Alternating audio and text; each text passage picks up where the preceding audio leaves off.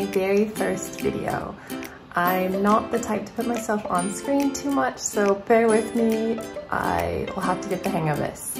So a few of you have been asking me about my techniques for drawing on Procreate and just how I sort of do my illustrations. So I thought that I would create my very first YouTube video, sort of going through my process. This process is going to be pretty quick, and I'm just sort of going to rush through it because I'm not quite sure what parts you guys are interested in learning about, and this will just kind of get it all out there, and then you guys can comment and let me know where you want me to focus on or go back and sort of slow down and explain. But for this video, we're basically going to go through and take a digital stamp from my stamp collection, which is a brand new one actually. You'll be able to purchase this as this video is being released. And you'll be able to take this stamp, bring it into Procreate, and learn how to color it in.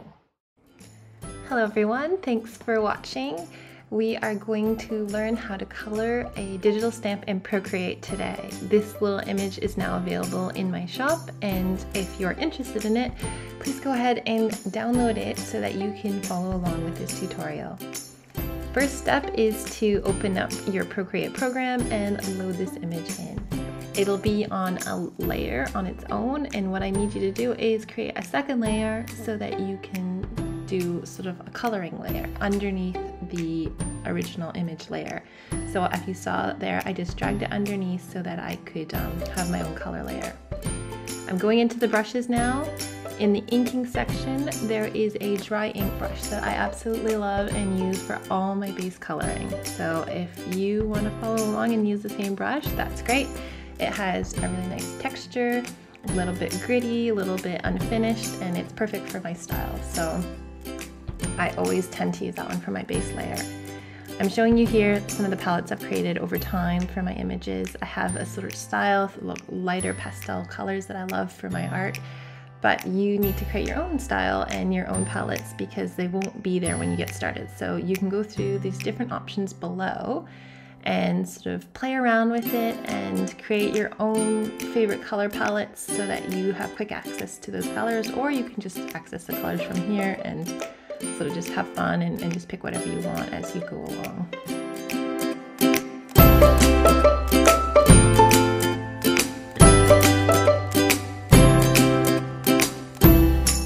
So what I'm doing here is choosing a color for the little boy's skin.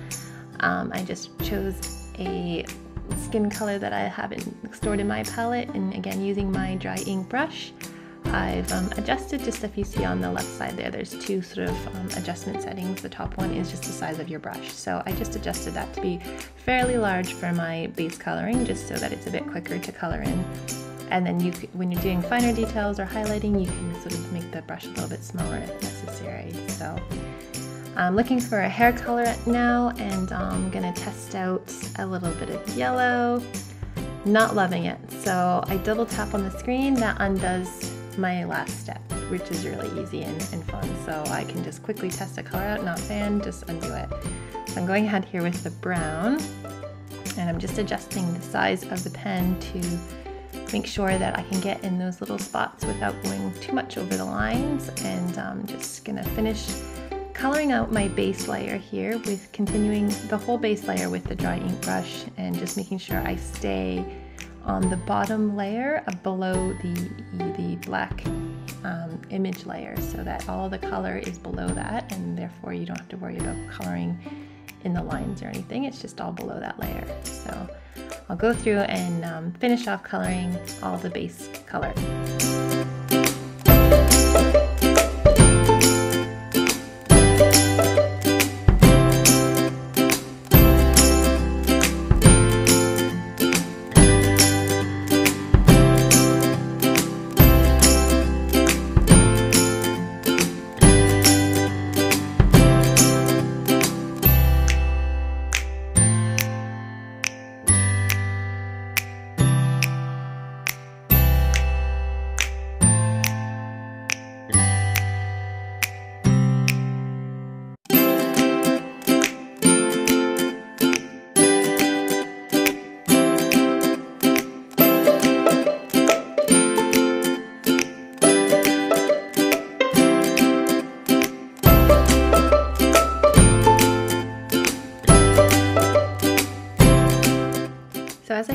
off sort of the character and the little bird, I'm just thinking that I'm going to be needing to add some background colors. And one thing that's really nice, if you want, is to create some additional layers to go below your color layer if you want to do background coloring, because that way you don't need to worry about coloring around what you've just colored. It'll all go behind that. So the lovely thing about layers is you can always kind of put more things behind. So that's what I'm doing here, creating additional layers just so I can do the background without worrying about tiptoeing around the coloring that I've already done.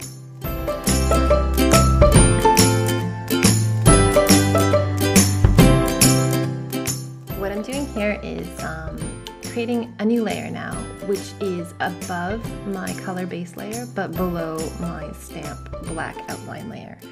So in this layer we're going to be working on highlights and shadows.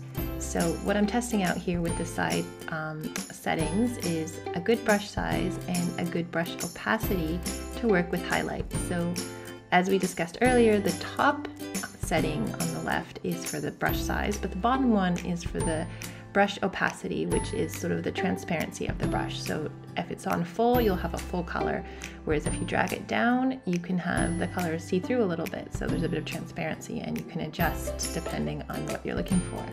So when I'm doing my highlights, I put it quite low, so it's really just a very faint white that I'm coloring. So I've chosen just a pure white and I've brought the opacity quite low down. And again, just doing all this highlight on a layer above my color layer.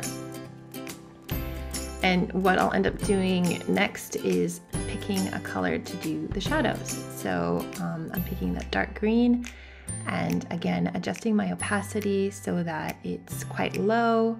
So it's just giving sort of a tint of dark, a tint of shading that will sort of bring dimension and bring my character to life.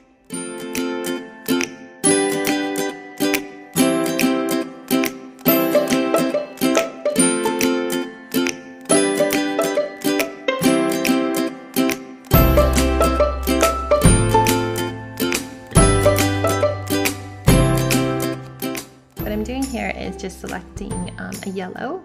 So again, on the same layer where I've done my highlights and shadows is having a tint of yellow. So again, the opacity is quite low, so you can really see through the brush, but it's sort of blending in the highlights and the shadows and bringing some warmth. So it could be sunlight or moon glow, just sort of a bit of warmth and sort of blending in the shading a little bit with, again, bringing the character to life, bringing a bit of dimension.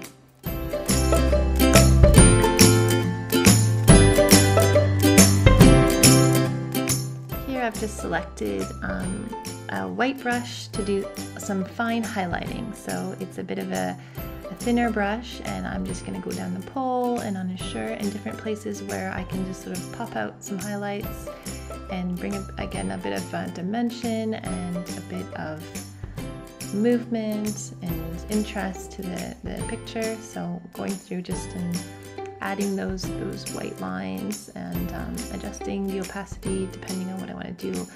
Here I am doing a few swirls now. I love the whimsy and the fun and the movement that you can get from just adding a few little swirls and dots and bits and pieces. So this is one of my favorite parts of the drawing, is when you can just add a little bit of fun and you know, little decorations here and there to bring it to life.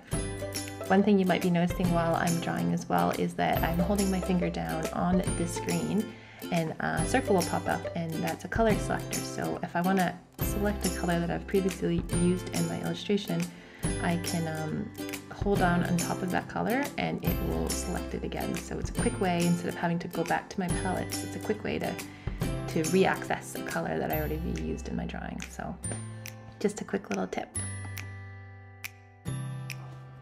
Another thing that I love to do and that really individualizes the illustration is adding little bits and pieces around, like stars or hearts or swirls or any little extra drawings that are not with the black outline. They are used like sort of look like colored pencil, really, just sort of like little sketchy bits that you could do yourself when you print out the illustration on paper and you want to color it, or if you're doing it in Procreate.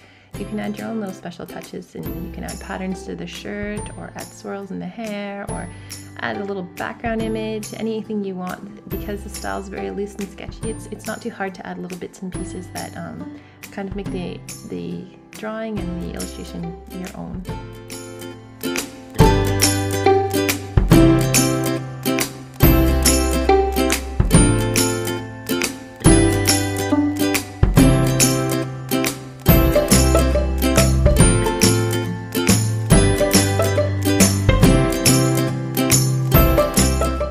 And there you have it. That is my final piece for you. I hope you've learned a little bit and enjoyed watching. Now you just need to print it out and get crafting.